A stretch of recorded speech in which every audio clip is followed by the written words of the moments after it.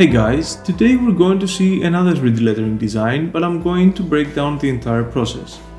First off, we're going to create a quick design in Procreate. Next, I'm going to create the path in Illustrator, which I will use in Cinema 4D. And finally, we're going to finish the design in Photoshop and add the final touches. So let's dive into it. As mentioned, the first step is to create the lettering in Procreate. The first two words will have different styles, which we will see later in Photoshop, but still the first draft will be designed now in Procreate. In case you are interested in the brushes I'm using here, it is the solid brush for the top words and the monostone brush for the word magic. I will leave links on the description for the brush packs where you can find them. Next, we need to export the design and add it in a document in Adobe Illustrator. So once I have added it, I will take the pen tool and create a path following the shapes of the letter. One thing to be careful here is to not have very sharp corners. We need them to be smooth, that's why I'm making these curves in the bottom parts of the letter M. The sharp corners will make the process more difficult later in Cinema 4D, so avoid that.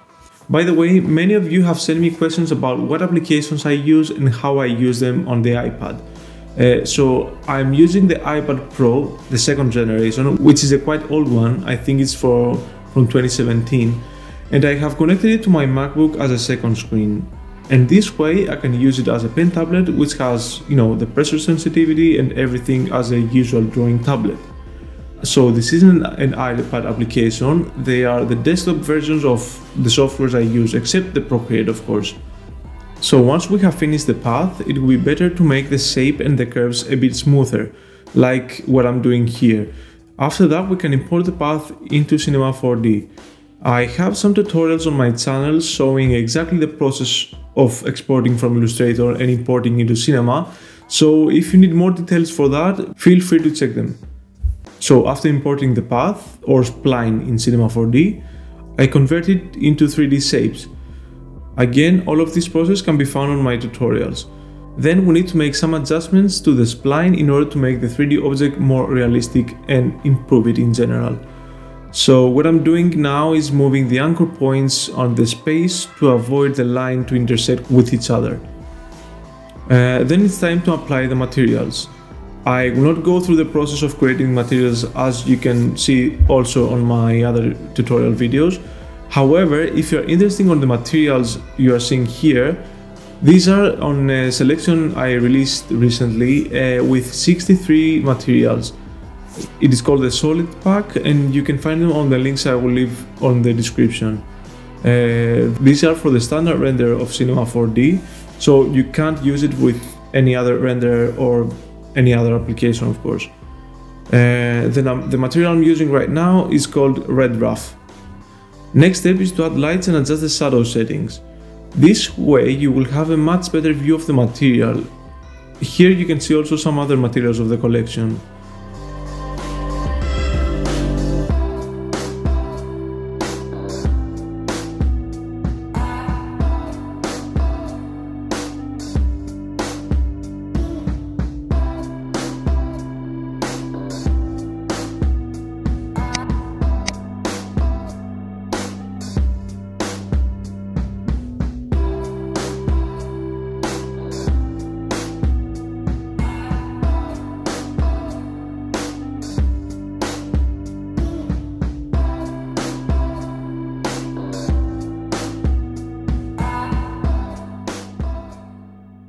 Next up, we continue with Photoshop.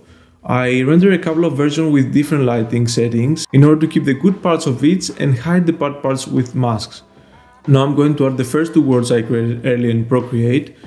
I will change the color to white and create some masks to hide some parts, like they are behind the word magic. Then I will add shadows. First, the shadows will be from the two words on top as they drop down to the word below. In addition, I will draw some shadows with a smooth brush in some specific parts using custom selections. This is something that I will use for the shadows on the top words as well. In order to make these custom selections, I am using the pen tool, which is very helpful for this process.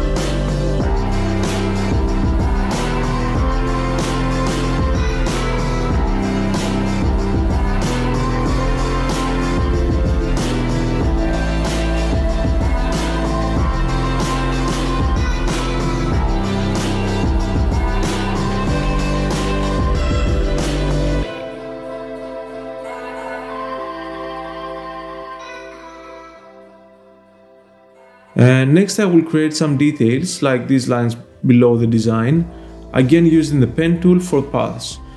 And I will add masks and shadows on it too.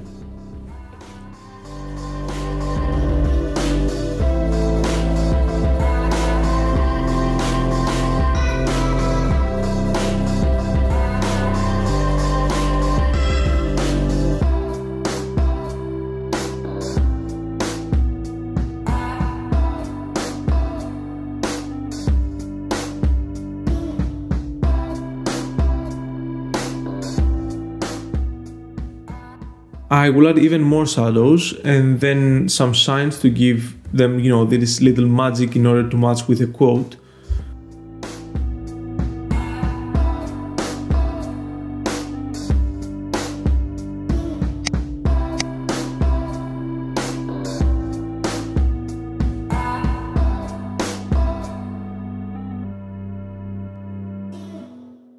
So after that, I'm going to add slight reflections to the floor, as well as some adjustment layers. The adjustment layers can be related to contrast, it can be brightness, hue, or even some color filters which you can find in Photoshop. The color lookup adjustment layer, it is very useful.